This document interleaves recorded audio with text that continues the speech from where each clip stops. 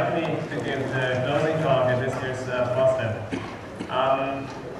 I'm going to talk about GPL enforcement and my efforts during the last months and over a year now to enforce the general public license in cases where it wasn't respected by certain corporations and organizations. This is about the contents of the presentation. I'm trying to go through it as quickly as possible, as I can imagine that there are quite a number of questions in the end. If you have any questions that are related directly to whatever I'm talking about or what is on the slide, please raise your hand and I'm trying to reply to that question during the presentation. If it's a question that is not really related to something that I'm actually stating or that I'm saying, please try to ask the question at the end of the presentation. Okay, some background about me. I'm an independent free software developer. I'm earning my living off writing and supporting free software since '97, so this can actually work. I'm mostly known for my work on NetFilter IP tables, which is the Linux packet filtering and network address translation subsystem of the Linux 2.4 and the 2.6 kernel. I'm not a lawyer, I have no legal background, so whenever I'm stating legal, legal terms or legal issues in this presentation, this might be wrong. I'm not a legal expert. It's just I'm just talking about my experience with enforcing the GPL and what I've learned about the legal issues involved. I think there really is too much confusion about the GPL and free software licenses. If even people like the Red Hat CEO speaks about that Red Hat puts investments into the public domain when he actually wants to say that they license whatever the result was of their investments under the new GPL. I've never seen any public domain code from Red Hat. So there's really way too much confusion. Yeah, as a short legal disclaimer, I'm going to skip about that very quickly. Again, this is not legal advice, I'm not a lawyer. Any kind of experience I'm talking about is mostly based on German copyright law. And copyright law is quite different in whatever jurisdiction you might be in. So, yeah, as I said, it's only about the German copyright law. So we're talking about the GPL, about copyright, about software. So the initial question we have to ask ourselves is, what is actually copyrightable if we think about software? There has to be a certain, not everything is immediately copyrightable. It has to be a work, there has to be effort put into it. It has to be somehow, in German we have the word Schöpfungshöhe, for those people who understand that. So not every single line you write is a copyrightable kind of piece of software. So there has to be a certain height of effort or whatever you put into it in order to be copyrightable. Which translates into the typical development cycle of free software projects, that if somebody sends you a trivial patch that fixes a single line or something like that, then his contribution to the project that he is patching is certainly not going to be copyrightable, and he cannot claim that he has part of the copyright and he doesn't actually have any rights. And you also really, if you take it correctly, don't really need his approval because it's not a copyrightable contribution to the work. So you see, the question is, where does it start? Where does where is this line after which a contribution to a free software project is copyrightable and where it isn't? That's something that isn't really defined. There is no precedent on that.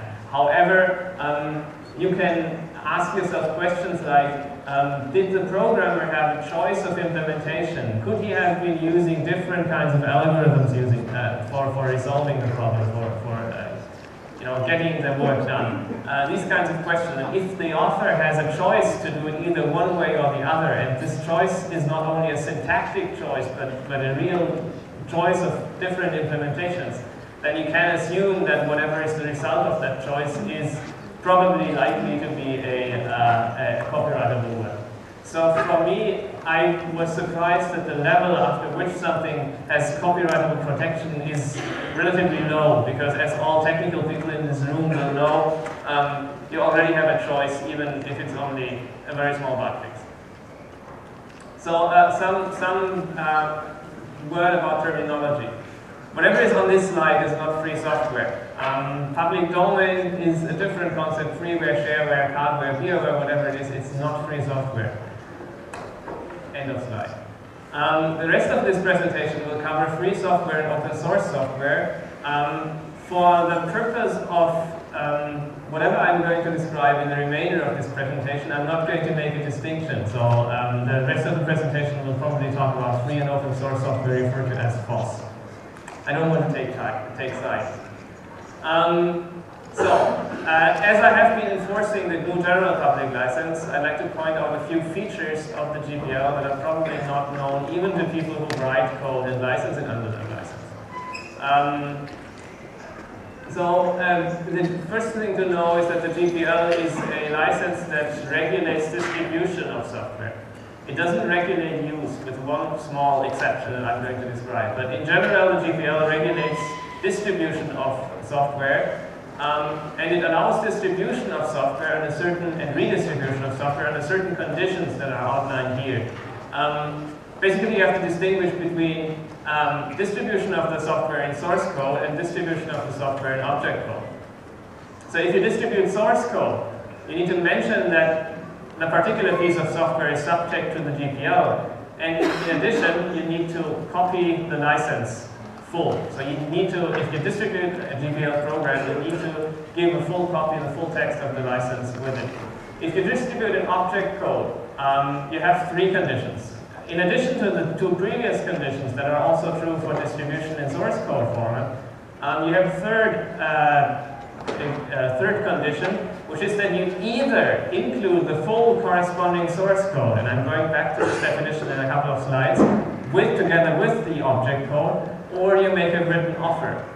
The difference is that when you make a written offer, this offer has to be valid to any third party. So anybody who ever requests the source code from you, according to the written offer to clause 3b of the GPL, then you have to give him the source code. If you go for 3a and ship the source code together with the object code, then you only need to give the source code to those people who actually have received the object code from you. That's a difference which a lot of people don't actually have in mind when thinking about the GPL. So, what is complete source code? GPL contains a very precise definition of what complete source code is. Complete source code means all the source code for all modules it contains, plus any associated interface definition files, plus scripts used to control compilation and installation of the executable. If you interpret this, you come to, well, it's the source code, obviously. Scripts used to control compilation tend to be makefiles, at least if you use C programs with makefiles. It might be different mechanisms with other programming languages. And we have these scripts used to control installation, which might be the make install or something like that, which comes with the program. But it could be some different form of installing the program. And my interpretation of this is, if you are not only shipping the software, but if you're shipping a product combined out of software and hardware, like much of the embedded systems in the networking area we're seeing, then this tool to install the executable program is actually whatever kind of software you need to if you compile the source code, to get this resulting object code running onto the device that actually is included. That's an interpretation of the license. That's not indicated in the GPL itself. But I say that this is the interpretation that I make when I do GPL enforcement. Because I mean, the intent of the license is to enable the user to modify a program and to run a modified version. And if the product consists out of hardware and software, and you only ship software, but you don't include the mechanism or the scripts or tools or whatever that are needed to install that modified software on the device, then the user has no way of running a modified version, and this kind of freedom of the GPL is preempted.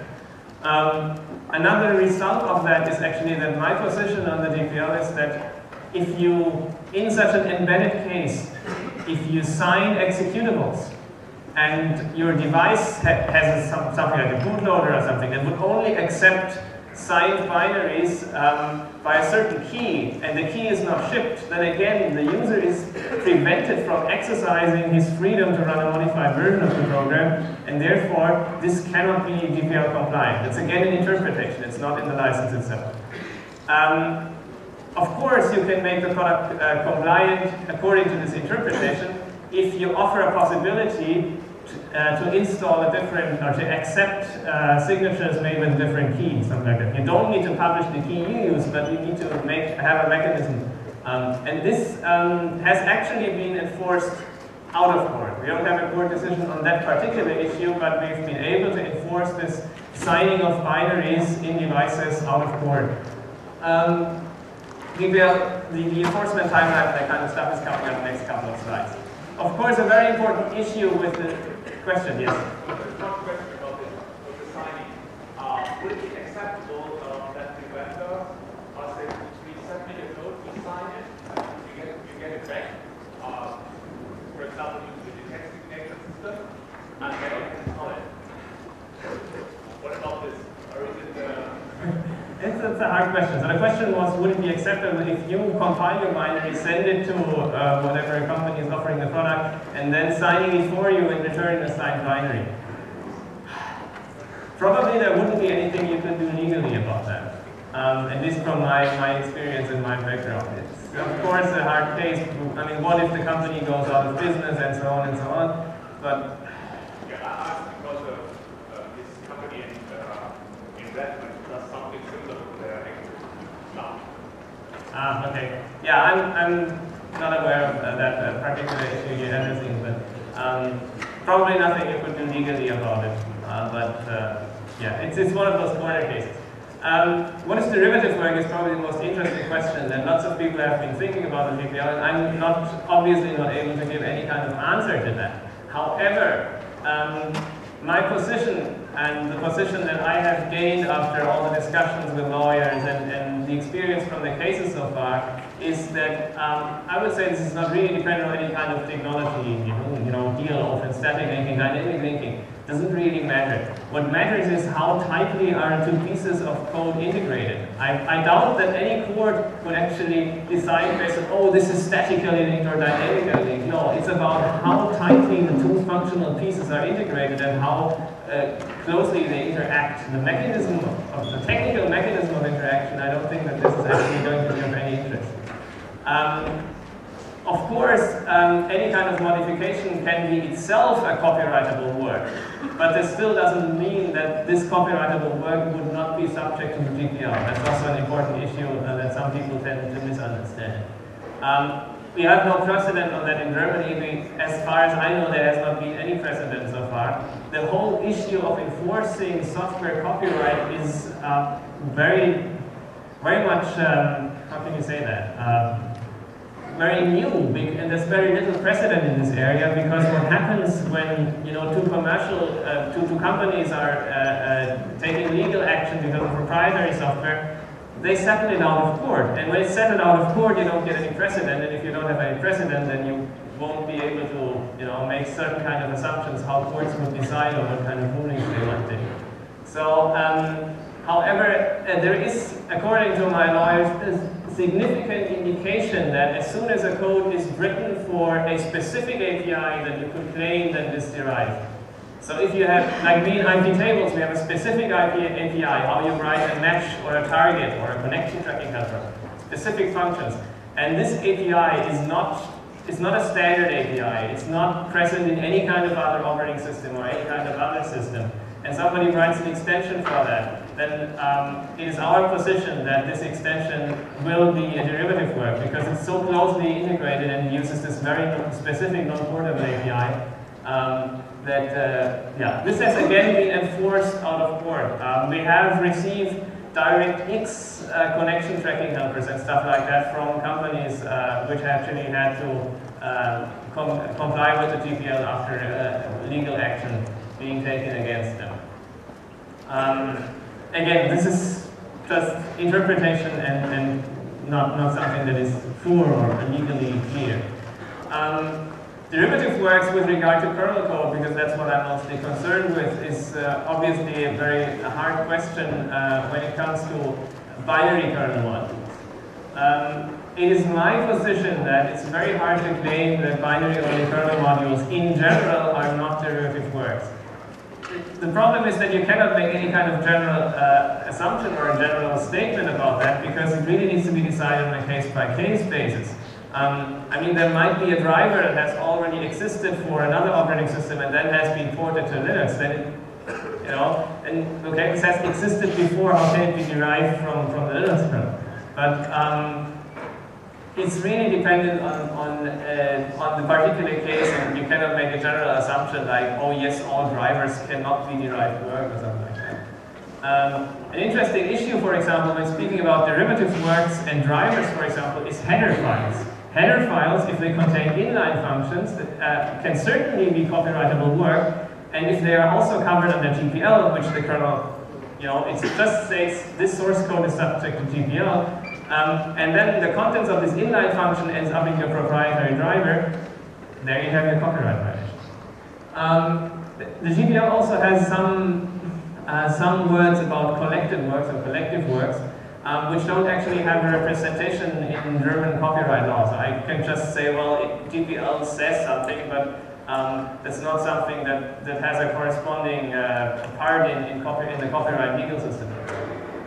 What the GPL says, it is not the intent to claim rights or contest your rights to work written entirely by you. Rather, the intent is to exercise the right to control the distribution of derivative or collective works. So that's the first sentence in the GPL, which mentions collective works.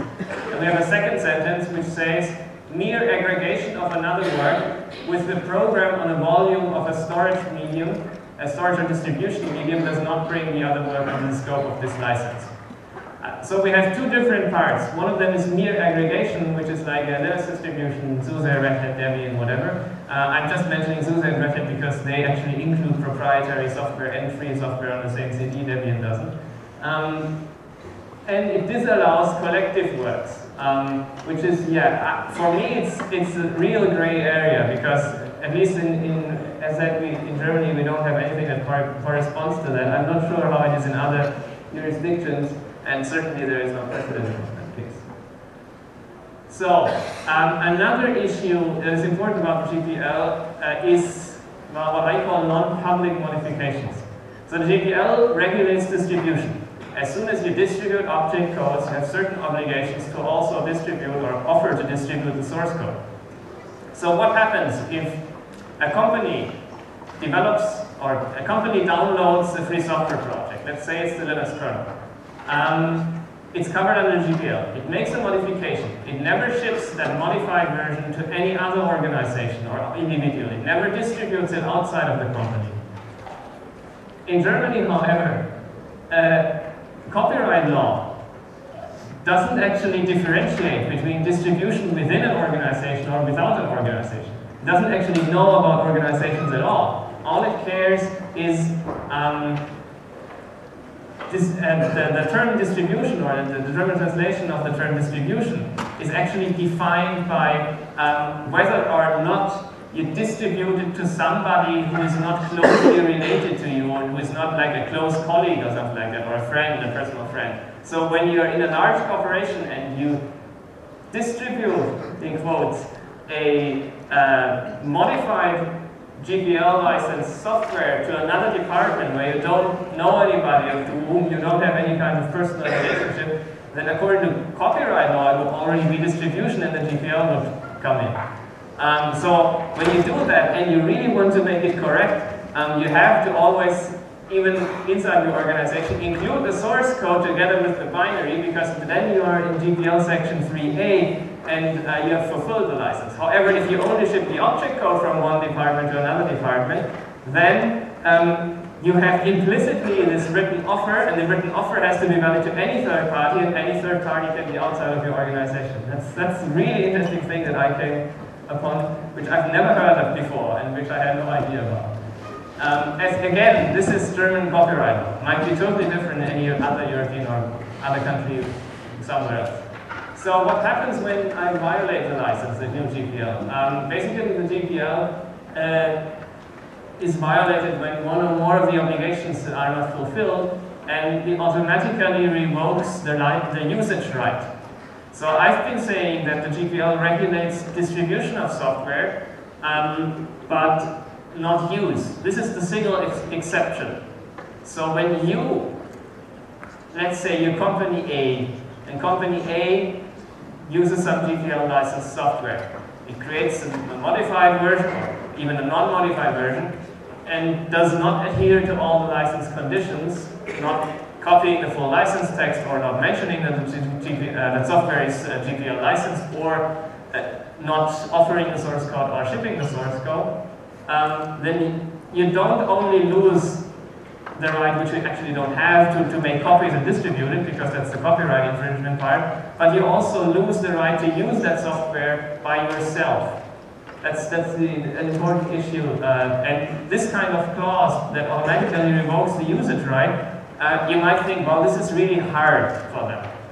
But on the other hand, this is something that is present in any kind of, or almost any kind of software license you will look at. So this is nothing that is specifically hard within the GPL, but if you look at proprietary licenses, with which corporations are used to be dealing, they have the same clauses in there.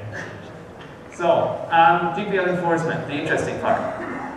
The GPL violations, question? Can you make a difference between copyright violation and GPL violation? When do I do a copyright violation, and when is it specifically a GPL violation?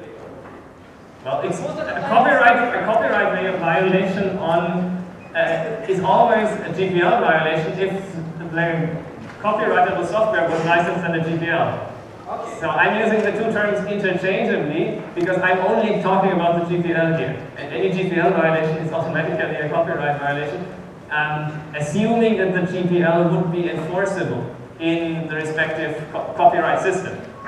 And even if it would not be enforceable in the respective copyright system, then whatever user doesn't have any valid license to use the software, so it's again a copyright violation. So you won't be able to avoid that. GPL enforcement. GPL violations themselves, or license violations, or copyright infringement, or whatever you might call them, is certainly not something new, and I think it's as old as free software itself. The Free Software Foundation in the US, I've been talking to Eben Moglen last year, and they've been doing GPL enforcement very quietly for a long time. However, as I said, they're doing it quietly, and they're doing it in silent negotiations.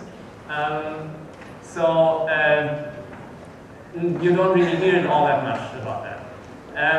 The recent GNU/Linux hype made the GPL licensed software to be used quite more often, especially in commercial environments and in commercial products, which, well, as a result, actually increases the number of violations we see. As I said, the FSF enforces these kinds of violations. Obviously, it can only enforce violations where code is actually used that the Free Software Foundation holds the copyright, because only the copyright holder can actually enforce, nobody else. So if the FSF doesn't have any copyright on the Linux kernel, so they cannot enforce somebody misusing the Linux kernel not according to the GPL. It's only the respective copyright holders. The Linksys case.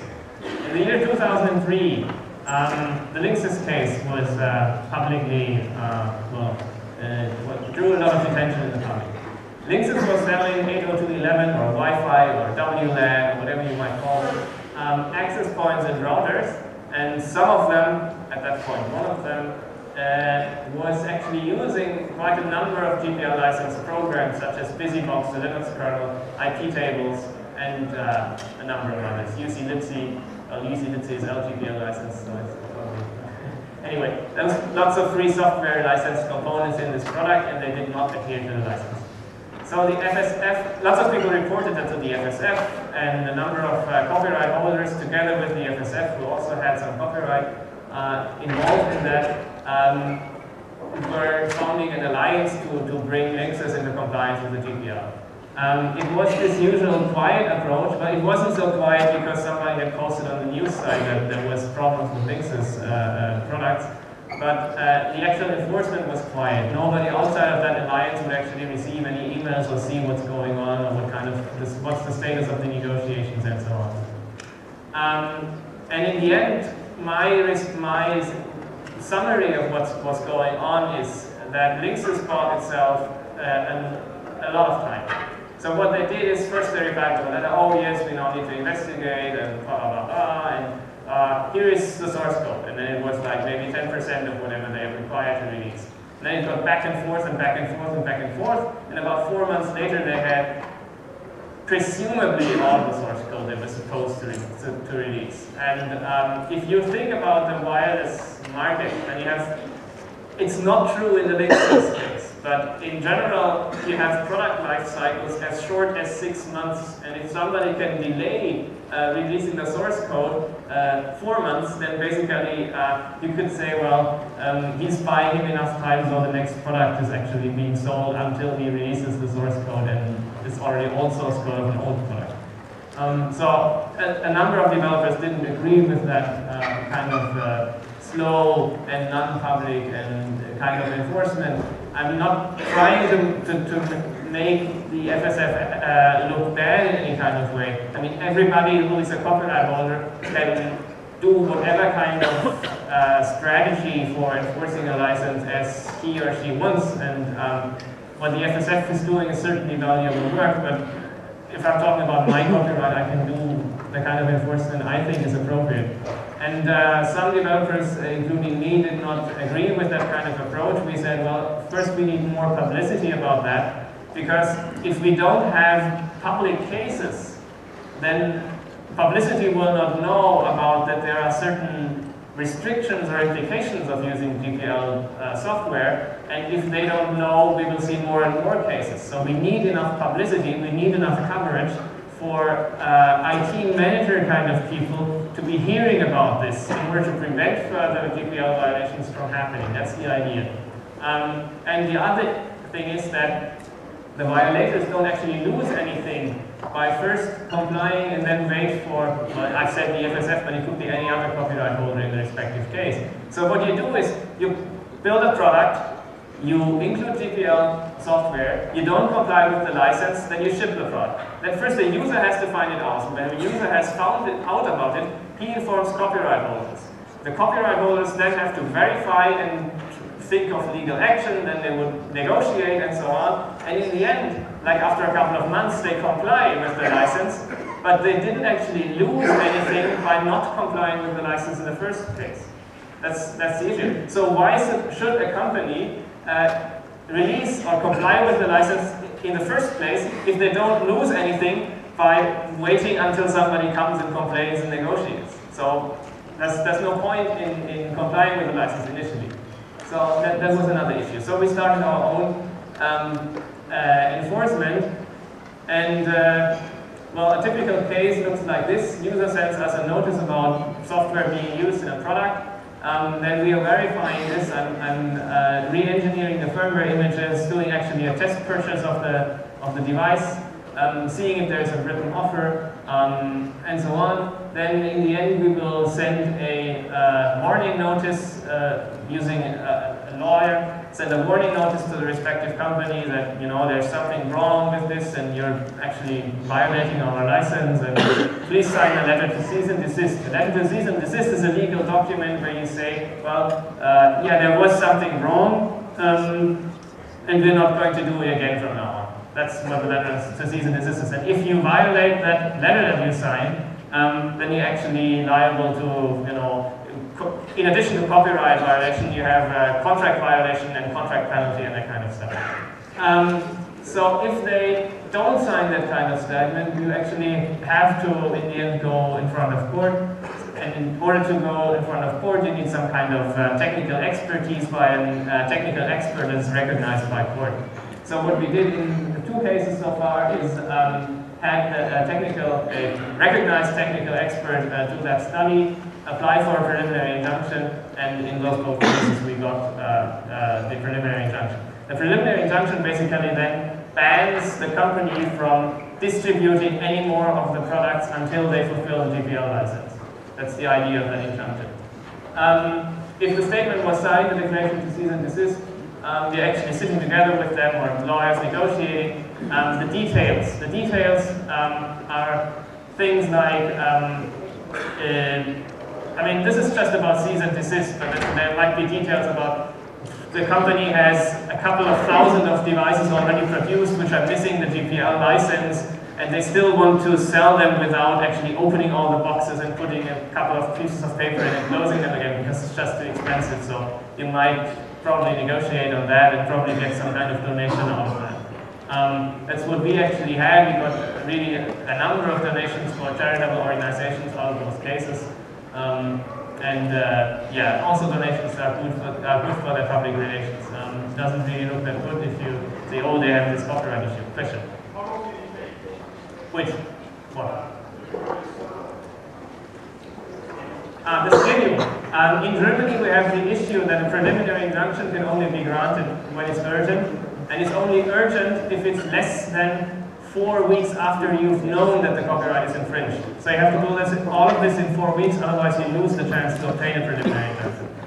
That's the kind of timeline you have. But 4 weeks for negotiations should actually be.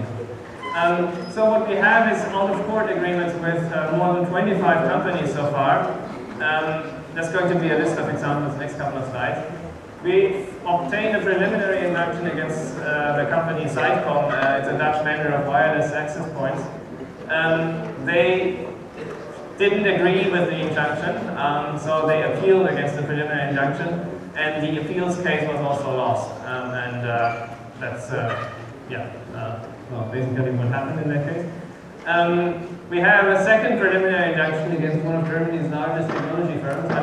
We haven't made a press release about that, so I'm not going to say which one at this point. We have a number of more settled cases that are not public yet, just because, writing press releases and that kind of stuff takes time, and my time is limited at some point. We're negotiating in more cases, and we already received quite some public awareness. Interestingly, more awareness from the legal community than from the software community. I've received way more journalists from legal journals inquiring about what I'm doing than I received from, computer magazines and stuff like that. So that's the first slide with a number of company names. You will find companies like US Robotics, Siemens, ASUS, Qualcomm, Gigabyte, Dealing. So you see this. Sun, Siemens again, Deutsche Telekom, Hitachi, and a number of others. So it's not some small garage companies, but companies with large legal departments who should know better about what kind of license they use. How many of these companies come down from violations and not specifically like violating offer or also? I mean, how many of them did remove the name of the offer or the comment? No. As soon as you violate the copyright license, you have a classic or standard copyright violation. Whether you actually... So how many of them were only done? All of them didn't comply with the GPL, so all of them did a copyright infringement. So all of them had, none of them was removing copyright notices. But even that wouldn't be an issue because copyright notices are not required, at least not in Germany. So you always own the copyright on some piece of code, whether you write your name there or not, or whether you write a number of the year there, or whether you display copyright or not. And you don't need to claim copyright; you have it immediately within with the act of production. That's the German-French law tradition, where it's actually author's right of copyright. Okay, so what we've learned is that you can actually enforce copyright style licenses. We've learned that a lot of companies don't take free software licenses seriously, especially or even those ones with large legal departments who should know better. The reasons are unclear. Probably the financial risk of infringement was considered less than, the expected gains. And certainly this fear, uncertainty, and doubt about the GPL never holding up in court is wrong. Future GPL enforcement. I think it's a really important issue in free software. As unpleasant as it is, I'm a very technical person. I like to write code. I don't like dealing with lawyers. But it's just too many of these cases coming up. I think I have a number on one of the upcoming slides. So far, I think I know about 117 and more individual infringing products that I've received email from users. And the number is growing every week. So it is an important issue, and I think we will inevitably will happen in court more often, and even in other countries, probably not only in Germany. I mean, Germany is convenient for me since I'm in Germany and since the German legal system tends to be quite reasonable. And it's also convenient because it's Europe's largest market for all these kinds of computer and IT devices, so nobody can afford to just not distribute a product in Germany, but in other countries. It's too huge market to lose. So that's probably a good point to start. I'm very interested how this is going to happen, or what is going to happen with the Creative Commons and the copyleft kind of content. I think it will certainly be, if they don't have them yet, people misusing Creative Commons license content. What kind of problems do we have? One of them is distributed copyright. Distributed copyright, I mean that if 1,000 developers have worked on a project, then every of these 1,000 has a part of the copyright. This is a safeguard against anyone buying all the copyright, or buying in quotes. But it can also make enforcement difficult, since that's not the kind of way how the copyright system traditionally has worked. You won't find other kinds of works where you have copyright distributed among such a vast number of individual copyright holders. What I've been doing is enforcing this cease and desist kind of issue. I've not been enforcing damages so far. It's because I'm not interested in money, I'm interested in them complying with the license. Of course they have to pay the legal expenses and stuff, I mean that's sure, but I'm not trying to make money out of that, so I'm not claiming damages, or maybe I'm claiming them, but I have not enforced any damages so far. Also, this would be really, really different if you do it in front of court, because then the court has to distribute the damages for the whole project. So even though I only own a certain percentage of the copyright, I can go in front of court and I can claim damages. But then the damages received have to be distributed, and then you have to, have quantities of which kind of person involved in your project receives which percentage of the money, and this is certainly a very difficult task because you cannot really only count the number of lines in CVS or something like that. It's not that easy. So this is a difficult issue.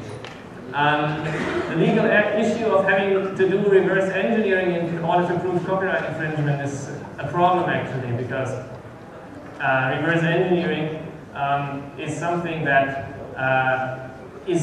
can be restricted by copyright. So European Copyright Directive actually says that in order to do reverse engineering, you need permission from the copyright holder. But if you reverse engineer something where you in the end determine that you are the copyright holder, then you can give yourself the permission. But if you re-engineered something and it was a negative hit, then actually you infringed copyright. So that's sort of an issue.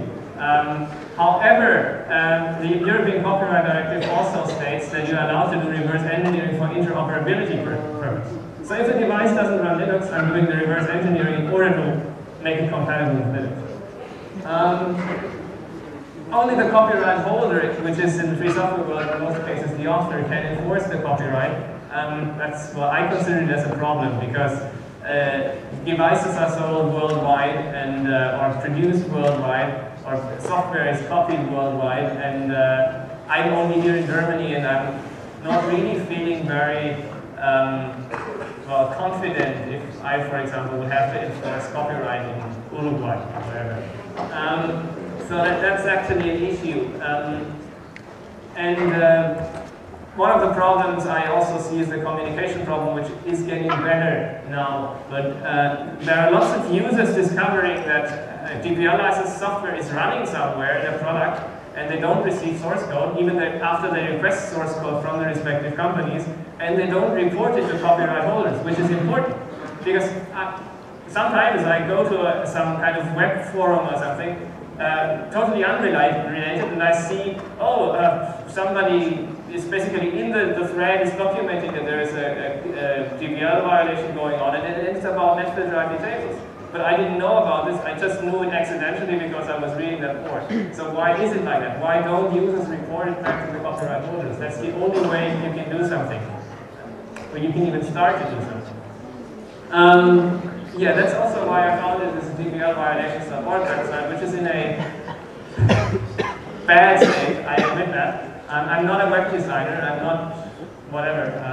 I'm mainly a coder, but anyway, I started that as a platform so people can actually report copyright issues, and then I will try to confirm that and probably go after it more inform copyright holders and so on. That's how the 170 reported alleged violations, I haven't confirmed all of them, come from. So at the moment, this GPL violations.org project is mainly only backed by me, so it's a one-man show.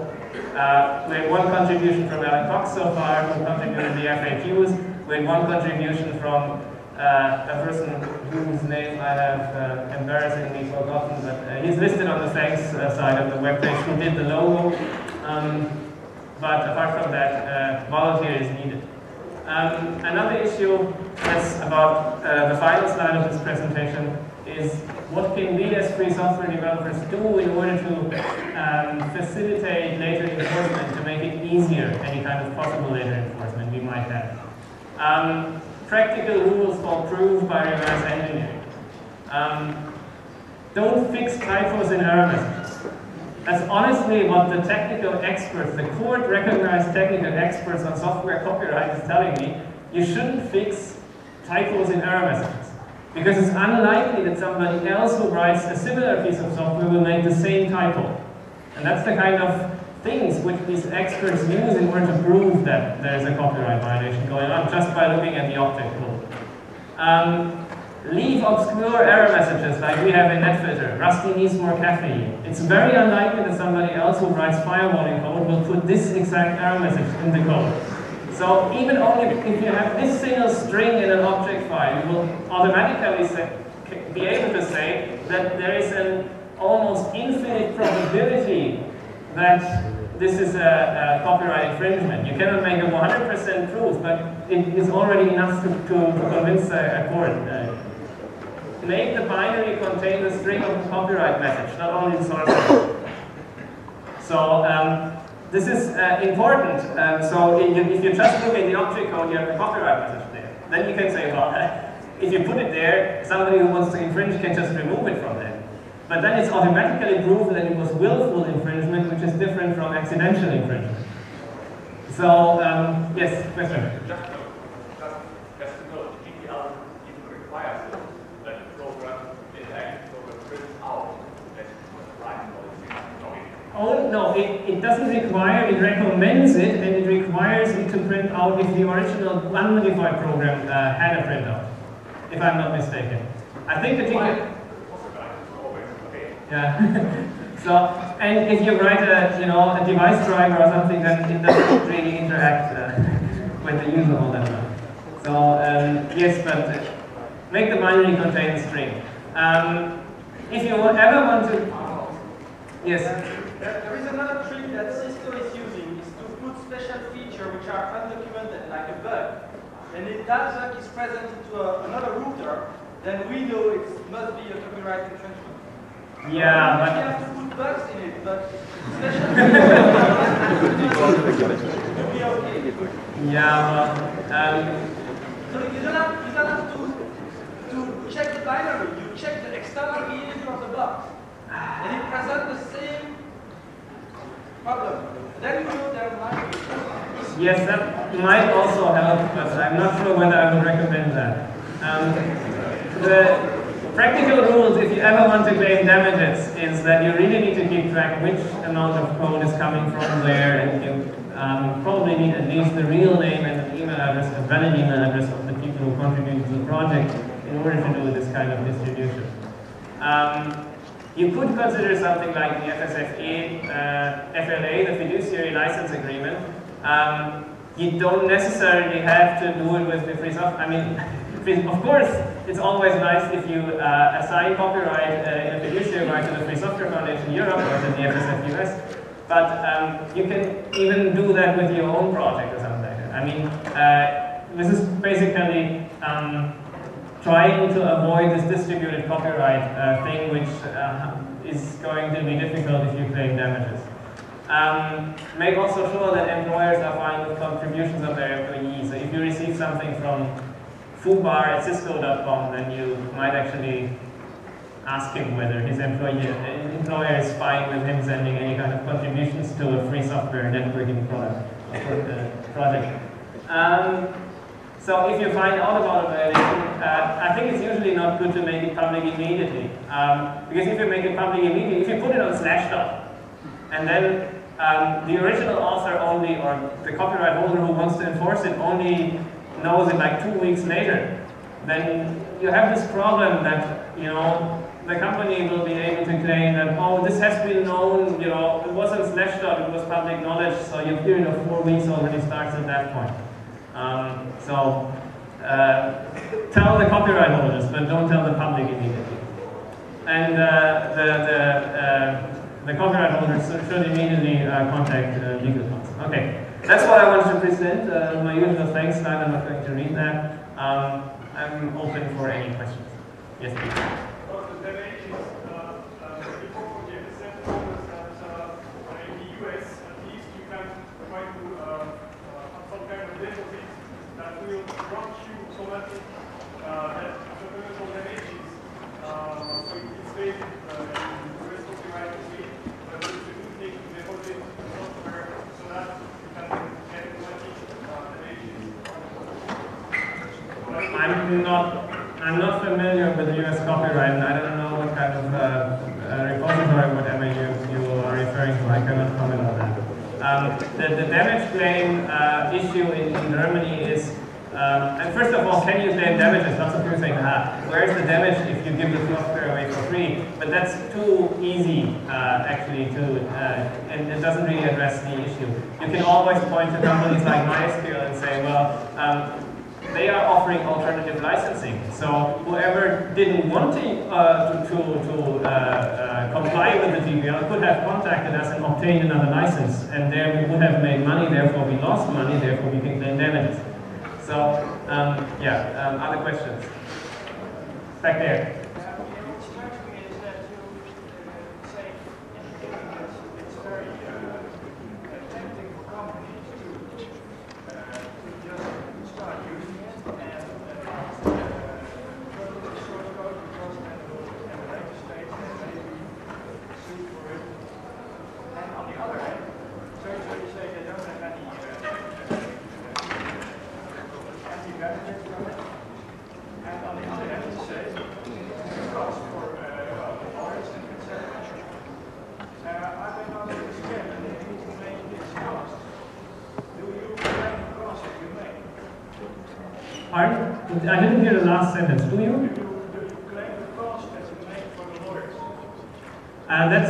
The question was, do I claim the cost for the lawyers? That's automatic in the German legal system.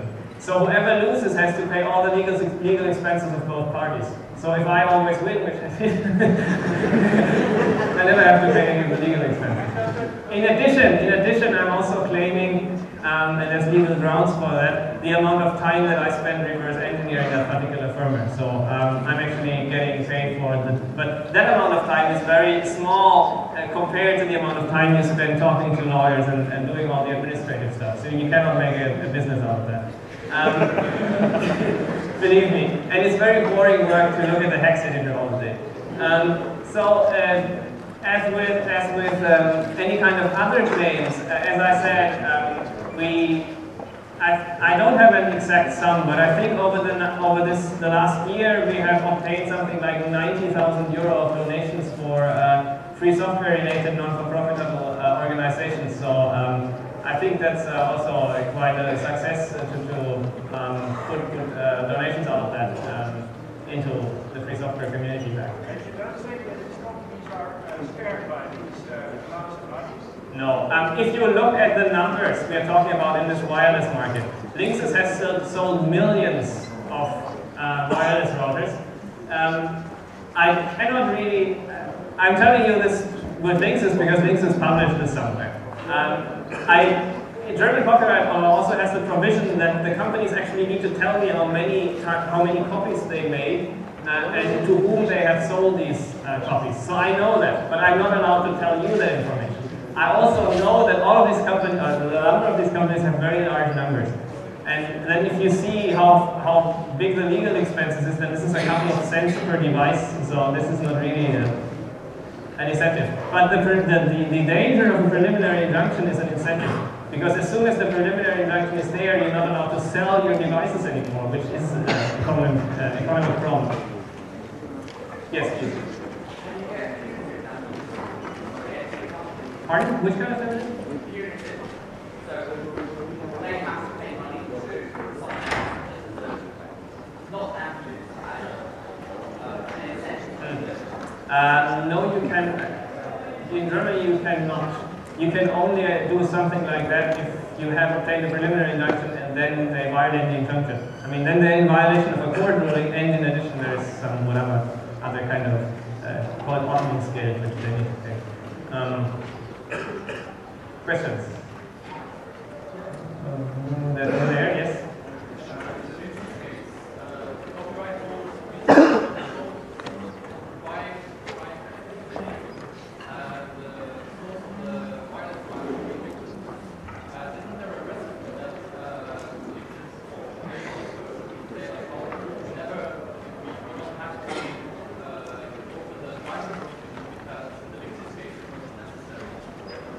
Well, nobody says that it wasn't necessary. As long as none of the copyright holders involved with the APIs that the driver is written against have signed a statement that, yes, we are fine, this is fully in compliance with our license terms, then you cannot claim that. And why it hasn't practically been enforced, well, I cannot tell you in that case, but I can tell you in all the other cases, because I cannot, as one of the copyright holders of Netflix or IP tables and a couple of other minor things, I cannot make any claim that a network driver is a derivative product of the packet filter. I could do so if I was David Miller and hold copyright on, you know, the core networking stack and stuff like that, but I cannot do that. So that's why I wasn't able to do anything about that. In general, you will also have a very hard time because with the wireless drivers, but that goes too far and too specific about these issues. Like how this whole business works and regulatory restrictions coming in, all this kind of stuff. So in the end, you would probably succeed in preventing them from selling their products, but you would never succeed in them opening the source code. Because that's also when you don't have any legal grounds. That's a common misunderstanding. You can never force somebody to release the source code. That's impossible. You can only force them to stop selling that product.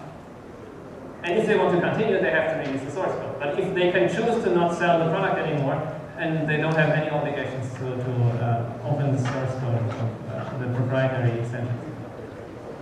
Another question. Do we have one? Yes, over there. In many cases, the users, the software are it would make sense to start preliminary injections in several countries at the same time with the violation or counterproductive and be considered like you can do. I mean, of course, if you have copyright holders in the same jurisdictions as the main head office of the company, then it's always probably the best way to go, because if the main office cannot, you know, sell the products anymore, the branch offices cannot either. But I don't think it would be wise to start several legal proceedings going on in multiple countries at the same time. It just multiplies the amount of work needed. And I mean, if they release the source code in Germany, I mean, a Spanish user can also get the source code. So yes, they still cannot comply to the license and not include a Spanish written offer or whatever in the Spanish box sold in Spain. But then he goes to the website and then he will, find the source code. So it's not that much of a practical issue, I think. Another question.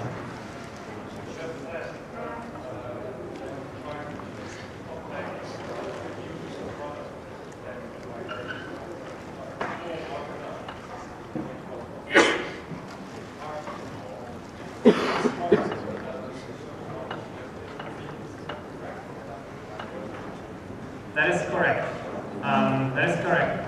However, the question, sorry. The question was, well, all I can do is to stop them to sell the product in the end by obtaining a preliminary injunction, so they can still make profits until that point. Yes, of course they can. And there's not that much you can do about it. Only if it's willful infringement, you can actually claim considerable damages or stuff like that. But if they did it accidentally, then it's your job to find out about it as fast as possible and take legal action as fast as possible. And after that point, that's it. Okay, I think we are now exactly 1 hour after I started. So one final question.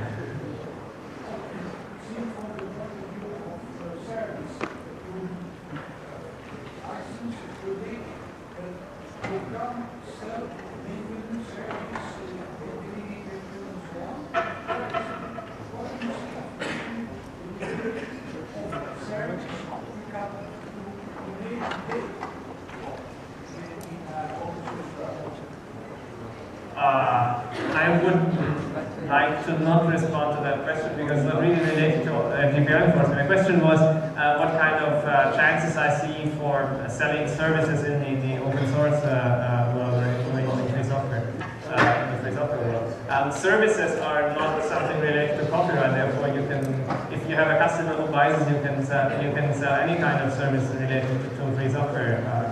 And there's a number of companies who are selling support services for free software, for example. Installation as a service.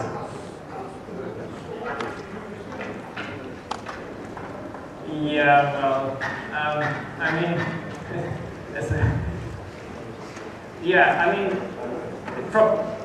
I haven't seen that much proprietary software which doesn't come with an installation program, but still there are companies offering installation and configuration of them. So why should it be different in free software world? I mean, every Windows license comes with an installation program, but still people choose to have it installed by a service provider. So I think that discussion is not related to the copyright enforcement. So thanks for your attention. If you have any further questions, I'll be sticking around probably for a couple of more minutes.